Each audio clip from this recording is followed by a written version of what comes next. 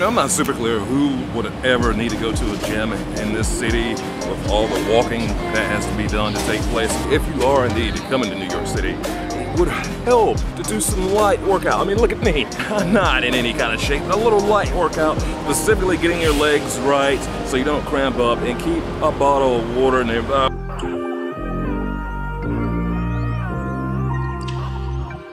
If you do anything remotely creative, you owe it to yourself to get in here. Here's a few reasons why. I need to warm up my breakfast.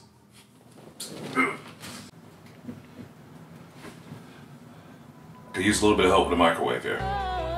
Anyways, so people asking me, are you tired of going to New York City? The answer to that short answer is no. There's just way too much going on here, way too much to see, way too much to do, to get into. You're never out of options. And as a person who's a content creator who needs content to create and something to film, video, record, audio-wise, this is definitely the city for that.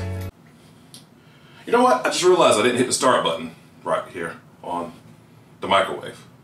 That might have something to do with why nothing happened.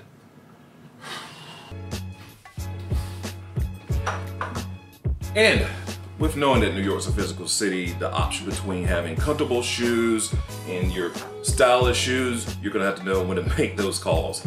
Now back to what I was saying about the creative aspect of this city. It's like this feeling of hustle that this city has. This feeling of just trying to make it through this day-to-day grind in the concrete jungle, and really just this thing called life in general. Water break. New York City is got the clout of being this untamable beast, but it is run by very, very normal, regular people, just like me, just like you, and we all have our own background and history and story to tell here on this world. There's an infinite number of stories in New York. Feel free to add to it with your story.